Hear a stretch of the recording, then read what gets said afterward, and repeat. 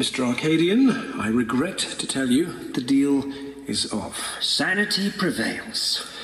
It's not a beauty contest, Narvin. Just as well, or I fear the coordinator will be the sorriest of losers. But I can afford to take it on the chin. I thank you, Lord President, for indulging my modest proposal. Esteemed councillors, I wish Gallifrey all the very best in its inexorable decline and inevitable fall. And now, Arkadian shall take his leave. Oh, no. No, you don't. Guards, sit back down, Arkadian. What's the catch? Narvin, really... There will be a catch, Lord President. I promise you. Does the coordinator take me for some cheap street conjurer spinning a sticky web in which to ensnare the credulous? Yes. Gentlemen, he knows me too well.